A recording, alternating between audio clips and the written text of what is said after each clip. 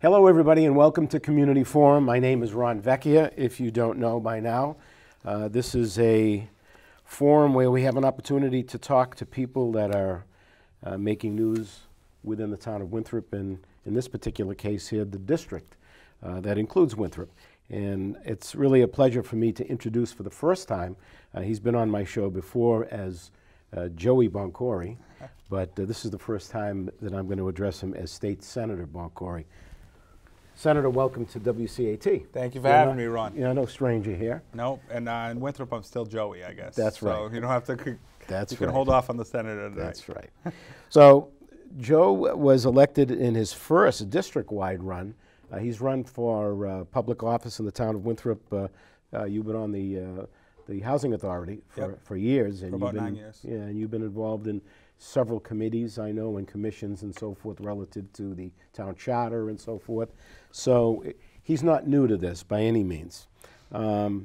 Joe, did Dad talk to you and give you advice before you started your run for senator? Of course. I'm interested to know that. Yeah, no, he did, of course. I mean, he always gives me advice, you know, even when I'm not looking for it. Yeah. But it's good. I mean, my father really has been obviously a role model for me, as most people's fathers are, but I can't imagine I would be in the position I am without him. Yeah. And his, you know, just growing up, he was always about service, whether it was the JCs or, you know, Little League. Then certainly after that, Sons of Italy. Certainly the Sons of Italy on a national scale. He was a national president. Right. And then obviously he's been a town councilor since the inception of the new charter. So, you know, public service was always something he was passionate about. Right. Service to a greater good, he's instilled in me, is a very important thing.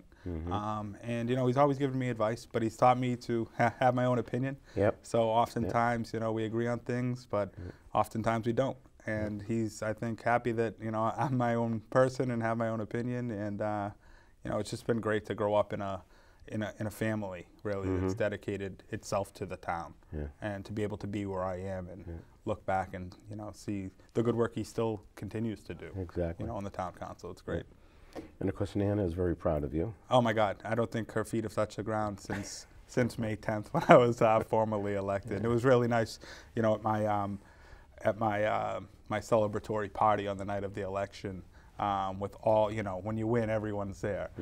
State officials were there, Party Chairman McGee and State Senate President Rosenberg and a couple of the other senators. And it was my grandmother that actually took the stage to introduce me. Is that right? Yeah, and it was really, you know, it was kind of memorialized what my whole campaign was about, our campaign was about. It was about, you know, a grassroots level, a very close-knit family. And when I say family, I mean, you know, my friends and, you know, all across town. That kind of came together and got me there. We are well touted by other politicians or well-known politicians. You know, it was really a grassroots organization. Yeah. Very impressive win, to say the least. Thank you very much. Very impressive win. Well, today you'd be interested to know that a guy that we went to school with, your father and I, his grandson is directing the show. Yeah, and I saw him on the way in. Yep. Little Johnny Cataldo. Little Johnny Cataldo. Yeah, Boy Scout in town. His family's good family. Father's a great guy, builder in town. Exactly, exactly. So, what's the experience been like so far?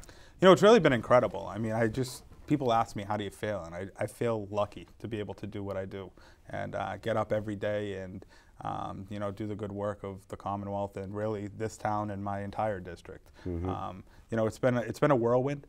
I came in, I was sworn in May 21st, the same day as the Constitutional Convention. So they swore me in that day, and you know, right away I was voting in the Constitutional Convention in the House, and you know, within an hour, and then, you know, we were right into the budget. And anyone with any experience on Beacon Hill can tell you that the budget week is just, you know, it's a lot. Crazy. But it was great. You know, I have a great staff. I have a lot of good friends up there to, you know, help me get to where I need to be. And, you know, my budget's amendments were due the day I was sworn in, but luckily I didn't have opposition in the general after the primary special election. So my staff, I was able to put together a great staff and work on some budget amendments that will benefit the town and the district in general. Good, good. Have you set priorities for yourself as a senator in terms of what you feel that you need to do to represent the district? Absolutely. I mean, not only in this district, but across the 351 cities and towns in Massachusetts, the opiate epidemic is just, it's right there in front of us. You know, we've done incredible things, or the legislature has done great things, along with the governor, in passing legislation in regards to substance abuse recovery. But I think, you know, that's something that we still need to work on, and it's something I know I'm continuing to work on each and every day. Education's obviously of an importance in ensuring that, you know, all children in the Commonwealth have access to education, you know, as young as 3 years old. And I'm talking about a pre-K education type system. I mean, education in our society is a great equalizer. And if we can put every child on an equal playing field at age 3 or 4, you know, we'll see those, you know, investments pay dividends down the road. Because, you know, any child with a pre-K education has twice the likelihood of going to college or higher education after high school. And not only that, but children who are educated at a pre-K level have a half as less likely chance to wind up going through the judicial system. Which brings me to my third priority, is criminal justice reform. I've been a public defender as while working in my family law practice for the past 3 years, and I've really seen the need. I've seen what's going on in the court system. I've seen that the court system is not really doing what it was set up to do. Court system was obviously set up to, you know, be a just place for criminals to be dealt with. So many of the defendants before judges in, you know, East Boston Division of the Boston Municipal Court or Chelsea District Court, which is the other major court in my district, they're not criminals. You know, these people are the mentally ill in our society, and with, you know, with mentally ill hospitals and, you know, things of that nature shutting down, there's nowhere for these people to go. These people, when they shut down hospitals and, you know, state hospitals, you know, those people don't just vanish. They just become part of the fabric of our society. They become the homelessness. They become the addicted. So many in the court system now are either homeless, they are addicted. I would say, you know, more often than not, they're people who are suffering from serious mental health issues that, you know, unfortunately, we're having a tough time dealing with. So that would, you know, that rounds it up, and that's what I'm thinking about as we're about to file legislation for the next session. That's good. I know that East Boston District Court, the Chief Justice has got a new program relative to, you know, people that are arrested on drug charges. You know, maybe they've an opioid, they've overdosed, or they've, you know, they were caught shooting up, or whatever the case may be. And before, it was treated, even by the police department, as okay, let's get this person and throw them in jail and so forth. Now they have that different approach. The town of Winthrop, under the leadership of Police Chief Delahanty, they've got a new program where they go to a drug court, and they seek to help them instead of punishing them. So Judge McDonald, who's the first justice in the East Boston Division of the Boston Municipal Court, invited me to the drug court graduation just Tuesday. Did he really? Yeah. And it was really a great process to see. You know, I was a public defender, and, you know, some of my clients are in the drug court, and, you know, and they weren't in the drug court when I had left them, but they've found their way into the drug court, which has really been a helpful program for all of them. And it was a drug court graduation. One of the participants graduated. It was just really great to see, you know, the court be a place of compassion. I think so many people who have been brought up in the court system, unfortunately, dealt with a very different court system.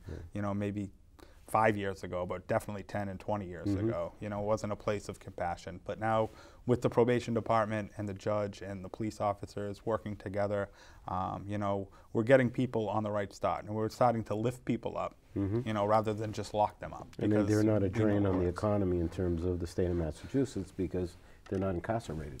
They, you know, they're better off. Absolutely. You know, and just we need to continue in that trend, and that's what we're talking about at the legislature. And, you know, we see it in this district, in this town rather, in Winthrop, with programs like the recovery coaches through CASA.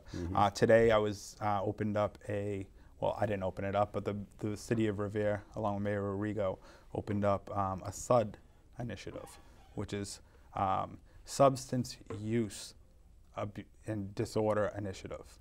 So they're changing the paradigm. They're not looking at it as, you know, addiction. They're looking at substance use disorder, because it is a disorder. It is, absolutely. You know, it's a mental health issue that we need to deal with. And we need to stop looking at addiction or substance use as a crime when it's really a mental state. Right, exactly.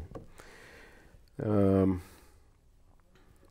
talk about well, let's talk a little about what's going on as far as the election in this presidential race.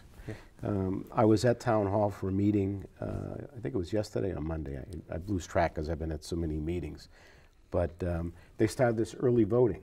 Yes. And 200 people had voted at Town Hall already. Yeah. I mean, it's something good. It's different. It's something. This is the first year we're doing it. I guess other states have done it in the past. Yeah, about 38 other states have early voting. It's something they do. They legislated for. Massachusetts just recently legislated to open up the polls early, a couple weeks before election. It removes a lot of the impediments people typically face when going to vote. You know, so many in our, you know, in my district work 2 and 3 jobs. They take public transportation. They leave the house at 6 a.m. They don't get home till 10 p.m. You know, voting day, their schedule remains the same. Right. What this does, it gives that person or people like in similarly situated the opportunity to get out and vote, you know, any day. Right. I know a lot of people will have intentions to vote on their lunch hour because they're at work. But, you know, when you go on election day, you're on your lunch hour, you could be in line for 2.5 hours. So, you know, with this opportunity, you may be able to go the week before on your lunch hour and get out and vote. So it's really a great thing. I was in Boston at City Hall on Monday when they opened it up, and there was a line out the door. Yeah. People are really taking to it. You know, you never know what the weather is going to be like on election day. You never know what's going to happen in everyday life on election day. So it really broadens the ability of people to get out and vote. I agree with you. Which is so important. Without getting into the candidates, your feeling about the presidential race in general, without getting involved with discussing candidates. You know, the presidential you know, election in this country is the most important election that we have. I think that people are becoming a little dissatisfied with the vitriol being spewed between the candidates, and what we see on TV every day it's really turning a lot of people off that I'm talking to. And people will often ask me, you know, well, I'm not even going to vote. Well, you know, the president, as much as important as this presidential election is, because there's so much at stake, right? I mean, there's a good likelihood the next president's going to appoint the next 3 Supreme Court justices. So whether we have that president for 4 years or 8 years, we're going to have their policy and their mindset on the Supreme Court for decades to come. So it's very important we get out and vote. But not only is the presidential race on that ballot, there's many races on that ballot. Congress is on that ballot, representative, state representative, state senators on that ballot. So there are more races that affect people's everyday lives than the presidential race. You know, we have a unique situation in Massachusetts. You've got a governor, a Republican governor. You've got a Democratic speaker, and I believe that the senator, president of the Senate, he's also a Democrat, am I not? He is. President Rosenberg is a Democrat. Why don't we show them in maybe Washington how to get along? Because I mean, I see these things, whether it's the budget, I see the cordiality between let's say Bob DeLeo in our governor, and it's like things are happening. Right. I mean, you disagree on certain things, but you approach it in a certain way, a tasteful way. On the national level, it's been a negative thing for the last, 15, 20 years about trying to get things done. So how do we get people to change? How do you get elected officials to change that are in the system as long as they've been in Washington? Yeah, I mean, it's tough to get elected officials to change. I mean, unfortunately, on a national scale, we do see an undue monetary influence in politics. You know, in the Citizens United decision that came down from the Supreme Court that said that money was speech, and essentially, you know, you can donate as much as you want to a political candidate. I mean, it really brings, you know, the business end of things into politics. And I think that's one thing to point to say, you know, we need to keep money out of elections so we can keep money out of politicians or elected officials, as I like to say. So they're doing what they think is right. And being passionate about your issues is one thing, but we need to be practical as elected officials and leaders of this state or this country, because we got to get things done. And there's a lot of give and take to get things done. And unfortunately, we've seen so much gridlock in Washington. I mean, we can't even get a Supreme Court justice confirmed. They won't even, and like the Senate won't even take a vote. And it's not to say that they should vote them up or vote them down. Right. But they don't even want to do it. They don't even want to take a vote. And it's just unfortunate. But I will say, to your point, much of what you see on the federal stage is not what's going on and affecting Massachusetts politics. And Beacon Hill is a very congenial group. Everyone works very well together because we know at the end of the day we have to do what's best for the people of the Commonwealth. Well, that's a positive thing. Let's talk about the ballot questions. If there's 4 of them that we're concerned with in the town of Winthrop statewide, and I guess there was a 5th one in Boston. In Boston, yeah. So the first one is relative to what? Slot machines? Yeah, so the first one is... I thought we've already fought this battle. We have. And the legislature did a lot of work back in 2012 and into 14 to build a comprehensive gaming law. And that gaming law called for 2 resort-style casinos in the state of Massachusetts and 1 slot parlor. Unfortunately, in my opinion, a group in Revere has prospected a site on Route 1A, and they intend to, or it is their intention, to get a slot parlor license. Is that the old Wonderland? No, so it's not Wonderland or Suffolk. What it is if you're traveling up McClellan Highway, there's Suffolk Downs. Beyond that, there's a trailer park currently. And, the idea is to buy the property there and develop a slot parlor. Now, there's a lot of problems with that, right? There's no license available for a slot parlor. The slot parlor license, the one in Massachusetts, has already been designated for Plainridge, and that's the slot parlor that's up and running. The city officials in Revere have all, for the most part, come out and said that they don't want a slot parlor in Revere. It would be a detriment to that area of town. When we were talking about resort-style casino in Suffolk Downs in that same vicinity or location, we were talking about a group that was coming in on a full-scale resort-style casino, was going to bring entertainment venues and restaurants and so on and so forth. But beyond that, they were going to invest greater than $60 million into the transportation and highway infrastructure of 1A. We're so close to the airport, we have traffic there. It's a corridor to get into Boston from the North Shore. And we really, without changing the existing transportation infrastructure, we just can't have it.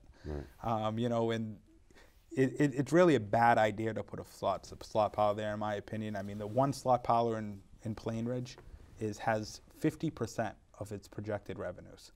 They projected revenues to be X, and they projected the state would get X amount of money, the host communities, surrounding communities would get so much money, and they're 50% below their benchmark. And that's before resort-style casinos are even built at this point. Resort-style casinos are now being built, and they're going to come online. But what's that going to do to the slot parlor in Plainridge? Probably lessen, the economic development it thought it was going to bring. And so if this passes, Joe, does this become law? I mean, it's a reality? No. So if this passes, what will happen is although it'll be a referendum by the people, it becomes a law, right? We still have to. The Gaming Commission ultimately will make the decision as to whether or not to issue another license. So that's the issue. And I just think it's a bad idea where we're 3 miles away as the crow flies in Everett. We're going to have a full-scale casino. I don't know how that other slot parlor is going to flourish. And I would, remind everyone that Revere took a vote about a week ago, and overwhelmingly, at a 2-to-1 margin, the residents of Revere voted that they don't want it. So now this is on a ballot question. It's on a referendum ballot, and the whole Commonwealth is going to be able to vote on question 1 to spot zone a slot parlor in Revere when the people of Revere don't want it. It's just a backwards question, and I hope everyone votes no. Okay. Question 2, and that's about charter schools. Yes. I guess the governor just recently came out for it, and so did Speaker DeLeo, which I was really surprised. He did. Yeah. Yeah. And what, in effect, would that do? Yeah. So the charter school question has been a question for the legislature for the past 2 sessions, and essentially the new question would mandate that 12 new charter schools come online right now, or in the next year in places where they're needed. This kind of speaks to why I'm not a huge fan of ballot questions, but I think we elect the legislature to go out and make these decisions, and they do it in a very comprehensive and fully thought out way. When we have a bill in front of us, we hold hearings. We have experts come before us and tell us the numbers and statistics. And unfortunately, we couldn't. I know the legislature couldn't get to an education bill regarding charters in the last session. So now what we have is a ballot question, in which a pro-charter group has put forth this ballot question, and this ballot question is really going to serve as a litmus test for the rest of the country. Massachusetts will be the first state in the union to legislate in this way on charter schools. So what we're seeing now is undue influence again from states like New York. New York City has a big pro-charter movement. States like California have a pro-charter movement, are pouring money in commercials that you and I see every day, and giving people, some of the information. And on the other end, it's happening the same way. They're spending a lot of money on it. I am against lifting the cap at this time. I've spoken to my school committees in the areas that I represent. I've spoken to the Winthrop School Committee. I've spoken to the Revere School Department, their superintendent, Diane Kelly. Obviously in Winthrop, it's John Vicero. And I've had some really long talks with the mayor of Boston, Marty Walsh, who is against the charter, who is against lifting the cap, as well as Senate President Rosenberg, who are against lifting the cap because the cities and towns can't not absorb at this time charter schools. They're trying to do less and more just to keep the public school system running the way it is. And a charter school is going to divert funds from the public school system to a charter school system with no oversight. Those charter schools will not fall under the school committee. When a child goes to a charter school, that money will come out of the school committee's budget and follow that child to whatever school they go to. Right. So I think with the revenue the way it is at this time, I hope the citizens of Massachusetts will be, patient in voting no on question 2 and letting the legislature think about a comprehensive education bill in the next session. On the charter school, I mean, it's a little different. A charter school, it's they play it off to be that this is going to help kids that can't get an education within a regular public school system, a good public school system. But I mean, I don't think they're lined up to be that great as they say they are in terms of providing extra activities for the kids and so forth, especially if there's a special needs child. They don't have the type of mandated laws that govern a public school system that govern them. Right. So consequently, there's a loss in my opinion anyway, from what I've seen. And we did a little work, we did a little research on it, because as a member of the school committee, we did vote, against this. And the other thing, I was under the impression that some of the teachers don't have to be certified, which is kind of an interesting So there's a different standard for teachers at a charter school, and there's different standards for charter schools. Charter schools, unfortunately, don't take their fair share of ELL learners, English as language learners. Right. They don't take their fair share of students with disabilities. And right now, it funds about 3% of the entire student population in the Commonwealth. That's what charter schools serve. And even if everyone on the waiting list got into a charter school, you're still only talking about 6 to 7% of the entire student population. We need to be concerned with the 93% of students in our Commonwealth.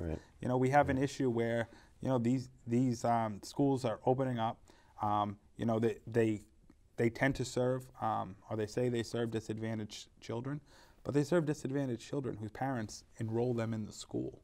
You know, you have to enroll your child into a charter lottery to get involved. Mm-hmm. You know, I'm really concerned with the students whose parents don't take that initiative Yeah. or don't know about an enrollment Mm-hmm. into a charter school. You know, if there was open enrollment in charter schools, I maybe will take another look at it. But at this time, in this climate, you know, I'm asking people to vote no. Okay. Question 3. That's about free-range chickens. Free range, yeah. It's basically a law that they're asking to be adopted whereby animals like chickens and pigs and stuff like that would not be confined to cages and so forth. Right. Yeah. And, you know, I can't see this question not passing. Yeah. I think it's going to be, it's a good thing. I think that the major provider for eggs in Massachusetts, you know, their farm, it's out west. Mm-hmm. It's actually in Senate President Rosenberg's district. You know, they know it's coming, and it's, you know, it's going to be, it is going to pass, I would say. Mm-hmm. I think it's the other side of that coin is that the cost of building bigger cages, the cost of letting you know, chickens and pigs range free, which they should. I mean, Mm-hmm. I'm in agreement with that. Mm-hmm. You know, that comes at a greater cost. That Yep. cost is going to be passed off on the consumer. Mm-hmm. And unfortunately, because we're not legislating it, Yep. you know, and because it's going to be a referendum, there's little we can do on Beacon Hill about it. And that's kind of the pitfall with some of these charter questions. And, you know, I support this. I'm going to vote yes. I think, you know, animals, you know, should have their rights to roam about as they might. Yeah.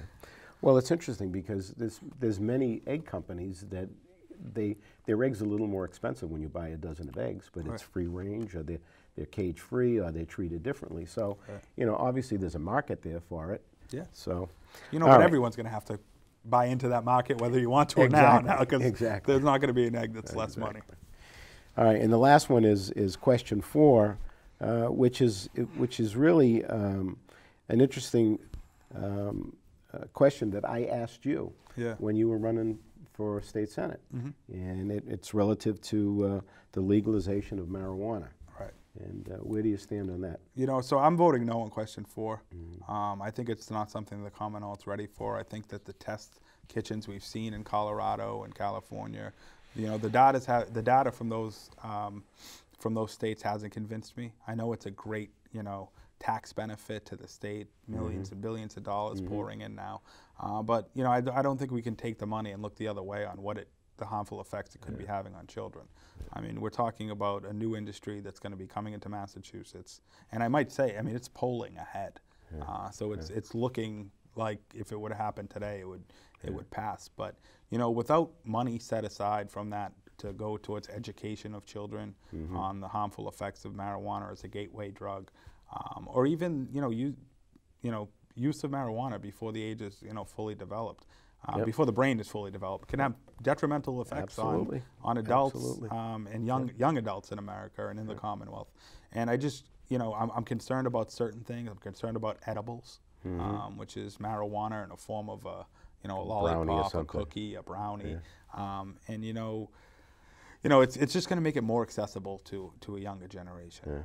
So I'm concerned that, you know, and again, with the ballot question, we're in a situation where the legislature isn't hearing from, you know, officials and experts on the matter. A pro-marijuana group, for lack of a better term, wrote this question, got it on the ballot, and if this passes, Massachusetts will have the lowest tax rate of any state in the union on recreational marijuana. So we're not going to see the same benefit that Colorado and California saw. So I just think, you know, and I'm not to say you know, my head's not in the sand. I mean, I do see, you know, marijuana becoming legal over the next 10 years. But, you know, just I don't think we're ready for it. And I can tell you the legislature's not ready for it because it's not something we've dealt with, and it's going to be we're going to have to be reactive, and reactive legislation is, you know, is often problematic. Well, I totally agree with you opposing it. I mean, I firmly believe that it's a gateway drug, and you've seen it where I've been involved with so many programs with Linda, my wife, relative to CASA and all these, you know, opioids and so forth. 9 times out of 10, when you talk it to a person that's been involved with drugs, that is the gateway drug. That's the first thing they go to.